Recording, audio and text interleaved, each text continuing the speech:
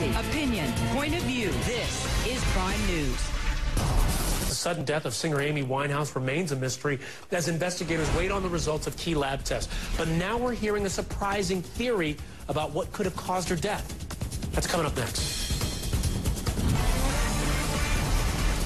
We're still waiting for the official cause of death for singer Amy Winehouse, but her family thinks they know what killed the longtime addict, going cold turkey. Now, Winehouse died last Saturday in her London home after infamous battles with drugs and alcohol.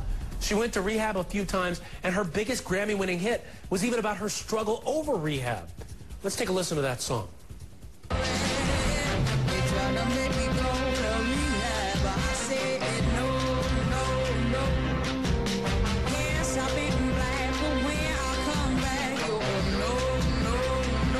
Amy's dad released a statement emphasizing his daughter was clean and sober when she died. Mitch Winehouse said, quote, 3 years ago, Amy conquered her drug dependency. She was trying hard to deal with her drinking and had just completed 3 weeks of abstinence. So, folks, the question is, what really happened here? Did Amy Winehouse die because she shocked her system by giving up drugs and alcohol cold turkey? Well, joining me now from VH1 Celebrity Rehab, Sherry Gaba. Also, she's the author of The Law and of Sobriety. And also with me, Kim Seraphin, the senior editor of In Touch Weekly. Great to have you both with us. Sherry, I'm going to start with you. Is it possible to die by giving up alcohol, by going cold turkey? Well, with alcohol abuse, it's the most difficult one to actually withdraw from. Let's say you're a heroin addict, you might get really sick, but when it comes to alcohol abuse, and if you've been drinking as heavily as she might have been, absolutely, she was very small, her organs could have shut down, her kidneys, her lungs, her heart. It's very sad. She was trying to get sober, but unfortunately her little body could not handle the shock to her nervous system. So yes, absolutely.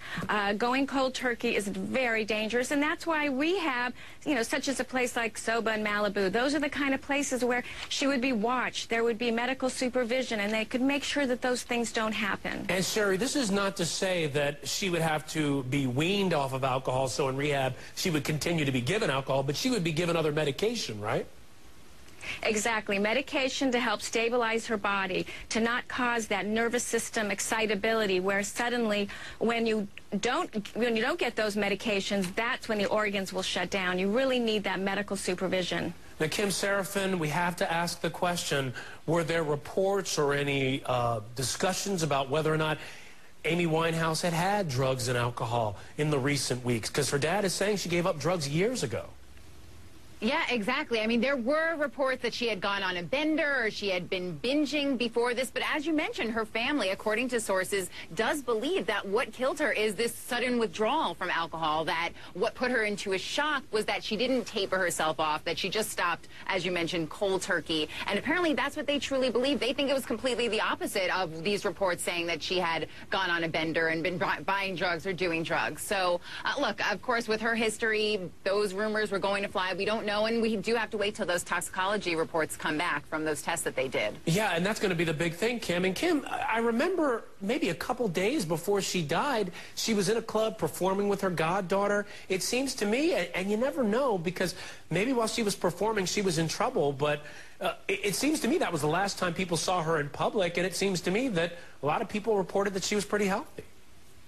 Exactly. Although, and that was the most recent one, that's the one that's caught on tape performing, singing on a stage with her goddaughter. But then you go back to June and you have that other performance that she did. She had to cancel her big tour. It was going to be her big comeback tour. And that's where she just looked totally incoherent on stage, looking like she was going to fall off the stage. And of course, that's when she did stop all the performances. So you have two kind of different videos of her out there. So Sherry, we hear this and we do not know the entire picture. We don't know what might have gone on in her life on those days before. We do need that toxicology report.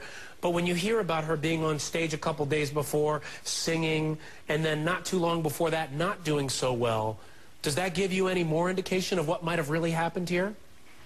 You know, it's all speculation, but the bottom line is, once you go to rehab, you need to stay in rehab for a great length of time. She needs the structure. She needs to figure out what's going on underneath the alcohol and the drugs. The alcohol and the drugs, like I've said over and over again, is just the symptom. It's the pain. It's the wounds. It's what is she upset about? what's happening. You know, she's had some breakups. She's had a really rough couple of years, and there were a lot of issues, a lot of things that she really needed to work on, and that's what rehab really offers a person.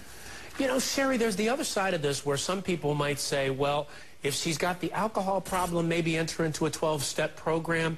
She was very resistant to rehab, so some might say that she might not have accepted that no matter what her condition was. Would the 12-step program have helped her? Well, you know, a lot of people that walk into my office do not believe in the 12 steps. I think the 12 steps are amazing. I think it's the treatment of choice. That's why I wrote my book, The Law of Sobriety. It gives people an opportunity to try other modalities, because you're right, the 12 steps are not going to be for everybody. She might have taken to a different approach, but she needed something. She needed to work with a therapist or a recovery coach, or maybe possibly live in sober living. You know, there's so many great opportunities out there that would have been there for her to help her stay sober and to really deal with all the demons that were underneath the drugs and alcohol. And Kim Seraphin, did her family say anything about her mental state before she died, how she might have been doing personally?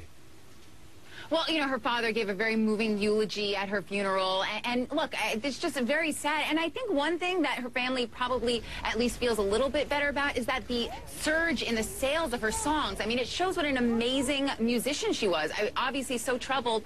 It's sad, but at the same time, she really left such a great musical legacy.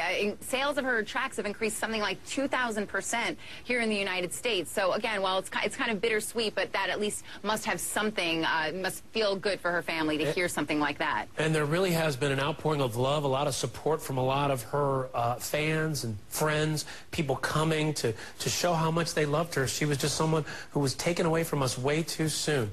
All right, Sherry, Kim, thank you so much. We appreciate that. A Virginia Fire Department stepped up.